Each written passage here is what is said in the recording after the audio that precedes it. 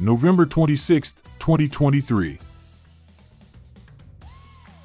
Hamas could release American hostage today, Jake Sullivan says. He was it for me. I only wanted one baby. And now he's gone. TikTok star shares agony after son, too, died of cardiac arrest while being rushed to hospital after falling ill.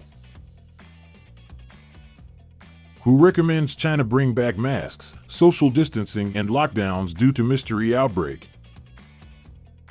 George Santos, calling himself Mary Magdalene of Congress, knows he's done. U.S. troops still train on weapons with known risk of brain injury. Mitt Romney says he'd vote for any Republican except Trump and Vivek. Trudeau blames MAGA influence for vote against Ukraine bill. EU nation resumes purchases of Russian gas. Why a hot idea for making football safer is such a hard sell for the NFL. Respiratory disease surge driven by range of pathogens, China says. It will never be a good time to buy a house. Inside the hash house of Harvard's elite.